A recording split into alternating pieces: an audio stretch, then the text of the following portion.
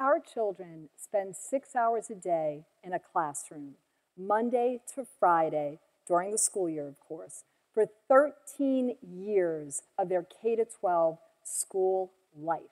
That's over 14,000 hours. And for those who continue on to college, they will add more to that cumulative total. In the age of Google, we receive so much information on a daily basis. It's equal to about 174 newspapers. Others have reported that we have created more data in the past few years than the entire history of the human race. So much has changed in our world, but has the basic structure for education. Nowadays, is the truth only held in the mind of the educator who has to stand at the front of the classroom and lecture and disperse his knowledge? Why do our classrooms still resemble those from the early 1900s? Here is a picture, this is courtesy of Purdue University, that's circa 1907 from their School of Pharmacy. So if you look at it, you can see desks and chairs, and there's blackboards. And actually, I was surprised to learn that they have projection technology. That's called the Magic Lantern, 1907. Let's fast forward 110 years to a sample classroom. Some of you may recognize this. We have desks and chairs, and whiteboards have replaced those blackboards, but you still see them lined up, lectern at the front, and classic projection technology. I contend that the way we think about classrooms is wrong, that not much has changed in the past 100 years. In fact, if we ignored other spaces as much as we ignore classrooms, other spaces that we spend a lot of time in, we'd still be driving cars that look like this. University space. University space. Nearly 40% of all of our current space was constructed over 50 years ago. In higher education, we think of space more as part of a campus master planning project than an integral part of teaching and learning. In fact, don't get me started on the large lecture halls, right? They're bigger than this room, right? I just read an article a couple of weeks ago. It talked about a lecture hall that had 300 seats in it, and on the roster were 800 students.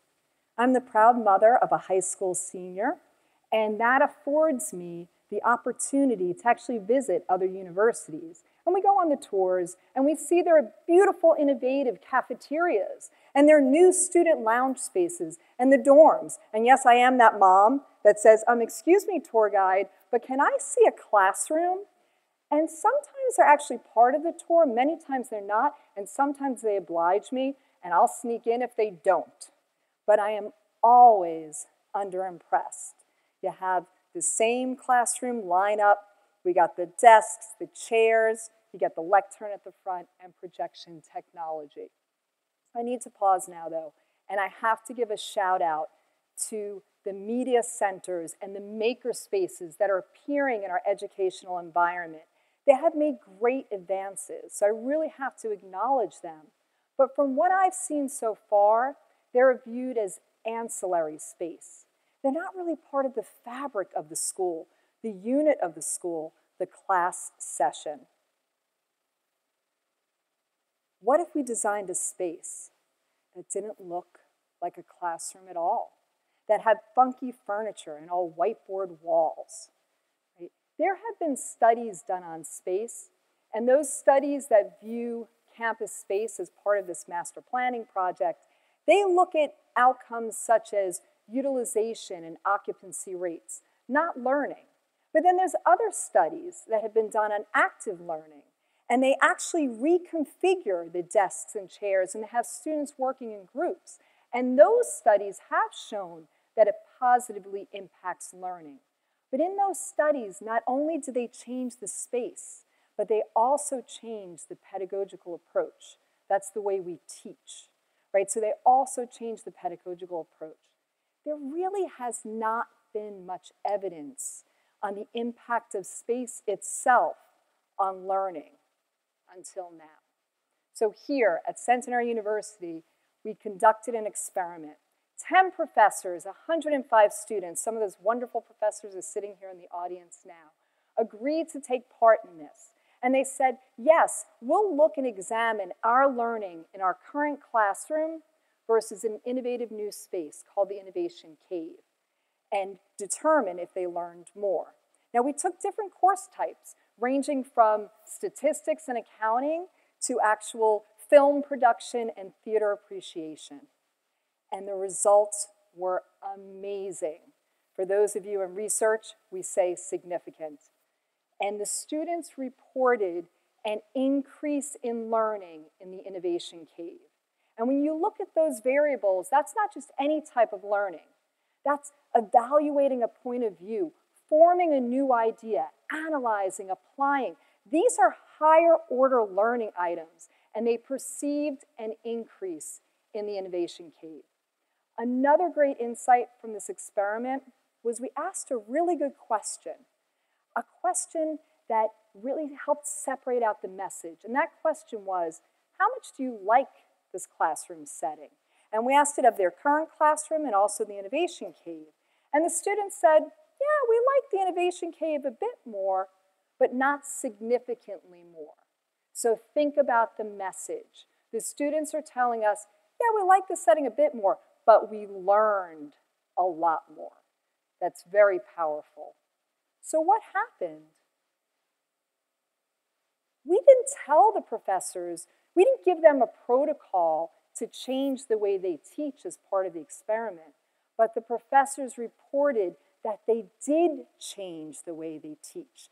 They changed their teaching style to a more interactive approach because of the space itself.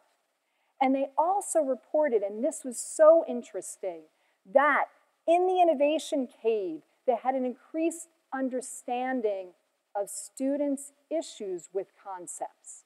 So an increased understanding of students' issues with concepts. So you may look at that and say, Kathy, that just looks like a bunch of writable walls. The little thing can make a huge difference. So in this case, the whiteboard is 6 inches from them. Maybe some of you remember this. I hope I'm not alone, but I remember being in grammar school, and they'd be like, Kathleen, come to the front of the class and show the class about that on the blackboard. And you make that long walk up 15 feet, right? And you have all those eyes staring at the back of your head, right? So now think about this shift. It's right there. The students can share. What's normally invisible in the students' minds becomes visible. And then students can connect with one another and have the collective intelligence of the group. And professors can connect ideas. And not only that, professors, back to that insight we had, professors can see if the group is not understanding a concept and correct it early on. One student told me, this is the qualitative part of it, said going into the Innovation Cave, they were sitting there saying, looking at each other like, what are we going to do in here? And then they walked out saying that it was the session where they learned the most that semester. Another student reported that with its funky furniture, all at the same level, everyone's at the same level, even the professor, and there's no front of the classroom, that those students that are always very vocal, kind of in their current classroom, you know what I'm talking about, right, sitting up front, those students who are very vocal, actually in the Innovation Cave, there was more of a balance of share of voice, more equal participation. That was very powerful feedback coming from a student. As we move forward, an augmented reality and virtual reality will enter into the way we teach and learn. Maybe classrooms won't even be defined by 4 walls anymore. But until we get there, until that time, I challenge you all with this. Instead of creating innovative new cafeterias and student lounge spaces, let's bring innovation into the classroom or bring learning into those spaces so that we can educate our students in spaces that keep pace with the cars we drive and the homes we live in. Thank you.